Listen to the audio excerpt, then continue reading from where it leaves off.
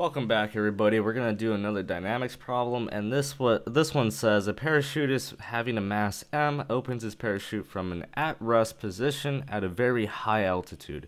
If the drag resistance follows this equation, where k is a constant, determine the velocity when he has fallen for a time t. What is his velocity when he lands on the ground?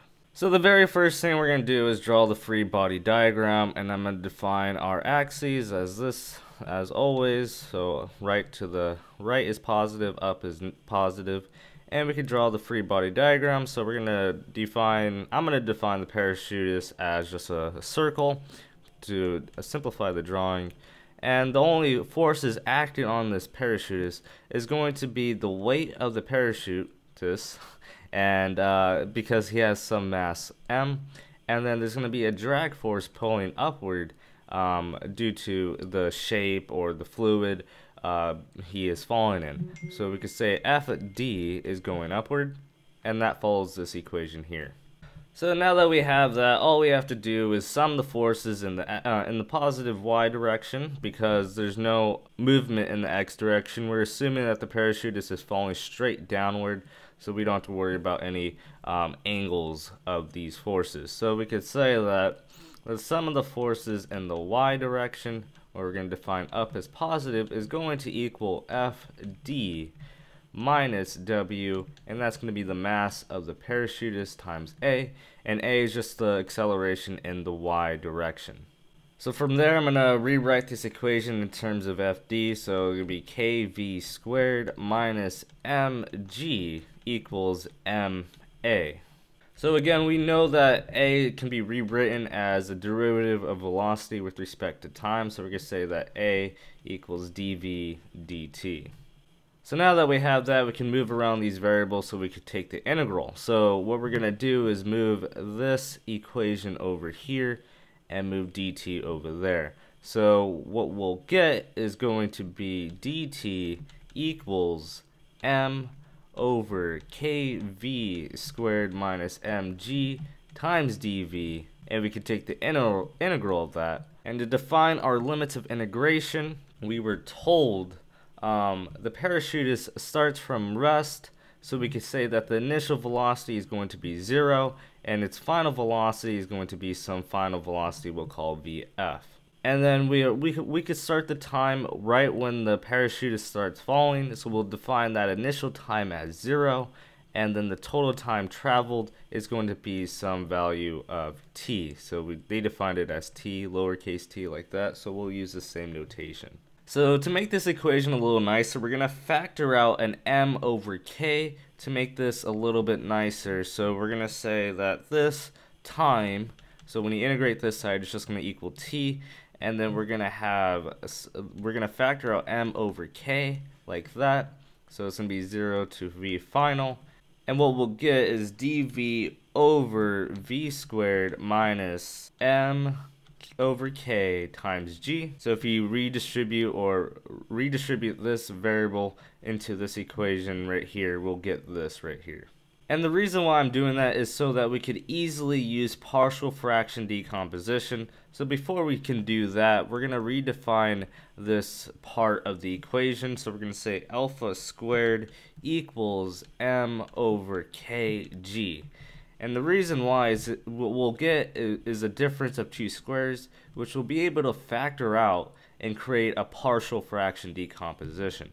So we'll see what we can do. So we're going to say that t equals m over k from 0 to v final dv over v squared minus alpha squared. So now that we have that, we could do some partial fraction decomposition, which won't be too difficult. So we're going to take out this part of the equation and actually analyze that part and see what we can do with it. So we could say that 1 over v squared minus alpha squared can be decomposed into its factors, so we could say v plus alpha plus v minus alpha. And we could define these constants a and b, so whatever values that these a and b take is going to satisfy this fraction right here. So all we have to simply do to make this equation true is multiply by the the other factor on each side. So we could say v minus alpha, and this is going to be v plus alpha, and this is going to be v plus alpha. So by that we could say this, we could say that the numerators equal each other, so we could say a v minus alpha plus b v plus alpha.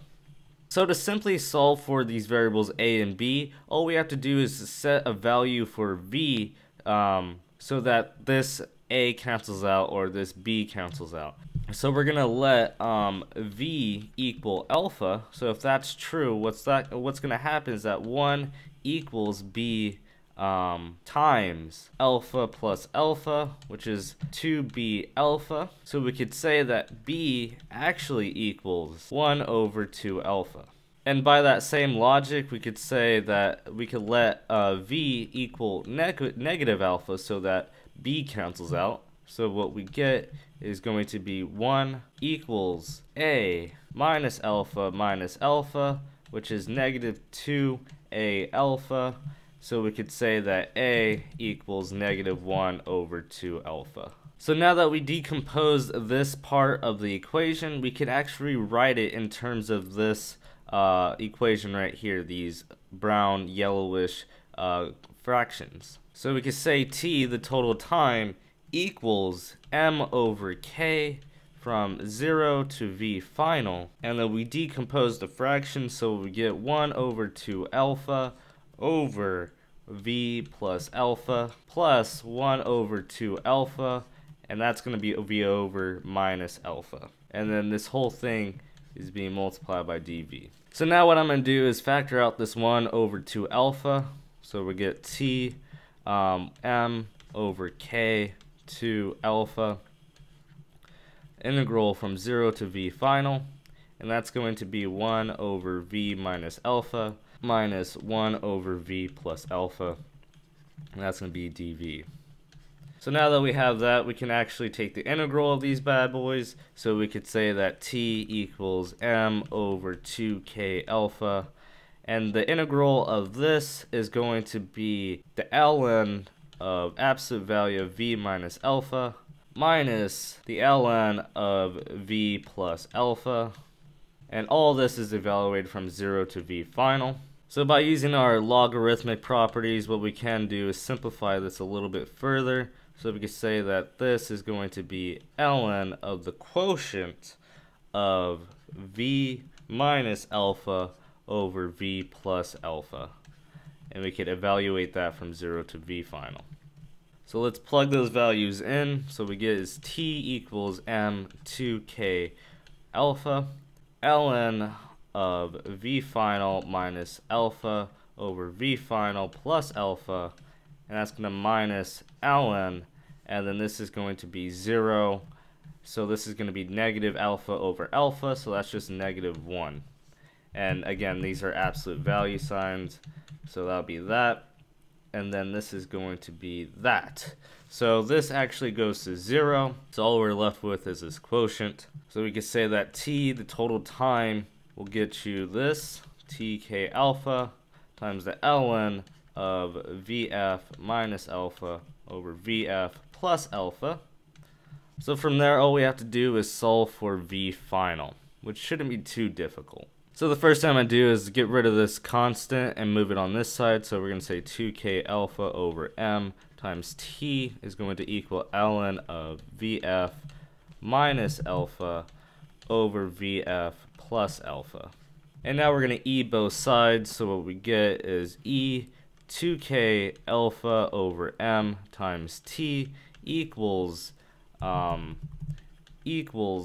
vf minus alpha over vf plus alpha. So now I'm going to move this onto the other side. So what we're going to get, let me change the color. So what we're going to get is going to be e 2k alpha over m times t times vf plus alpha e 2k alpha over m times t. That's going to equal v final minus alpha. So I'm going to collect like terms for vf, subtract this over here, and move this alpha over here. So we're going to alpha plus alpha e 2k alpha over m times t equals vf times, I'm already going to factor out this vf, so that what we'll get is vf 1 minus e 2k alpha over m times t. So then we can define the final velocity vf as alpha plus alpha e to the 2k alpha mt divided by 1 minus e 2k alpha over m times t. And that's what's going to be the final velocity, where alpha squared equals mg over k, which implies that alpha is this radical, so we could say that mg over k square rooted. So this right here is the final answer. Our final velocity is determined by this equation, where time starts from right when the parachutist falls right here, and this is some time later. So t equals t. So this is the equation that you get. So let me quickly go over what we just did, although this problem was mostly a calculus problem. So the very first thing we did was draw the free body diagram and defined our axes, which way is positive. So we summed the forces in the y direction, we got the drag going upward and the weight force pointing downward, and we defined the acceleration times mass, which equals the sum of the forces in the y direction.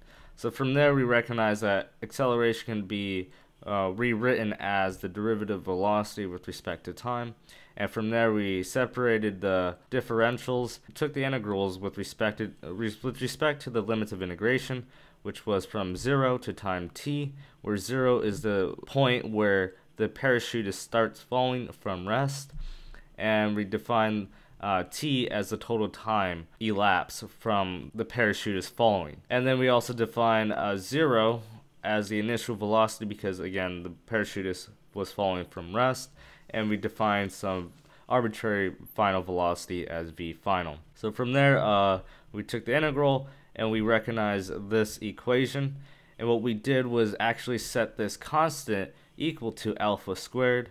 So that allows us to recognize that this is a difference between two squares, which will allow us to break up that fraction into two fractions by its factors, and we could do partial fraction decomposition. And then from there we found the values for a and b to satisfy this partial fraction decomposition. So then we replugged that partial fraction decomposition into the integral, and we simplified it a little bit further. Then we finally took the integral of it and used some logarithmic properties to simplify it even further. And what we got was, this is the total time after it has traveled some distance and acquired some final velocity. We could see how long that takes. And then from there we simplified it even further to solve for the final velocity. So for the final velocity, all we had to do was isolate vf, which what we did was move this constant to this side, and then we e'd both sides, and then from there we distribute this denominator to this side of the equation, and then we further collected like terms of vf, and then factor out vf to get 1 minus this junk. And then from there all we did was divide this stuff by this stuff, and this will give you the equation of the final velocity after some given time, where alpha is this arbitrary constant related to mass of the parachute and gravity times the coefficient of drag, and we use that in this equation so that we can have some final velocity after some given time. So hopefully that wasn't too confusing. I know the math is so convoluted, but if you follow this, you should be well more than prepared for any dynamics exam, in terms of the calculus, of course. So that's it. Hopefully this helped you. There'll be more dynamics problems in the future.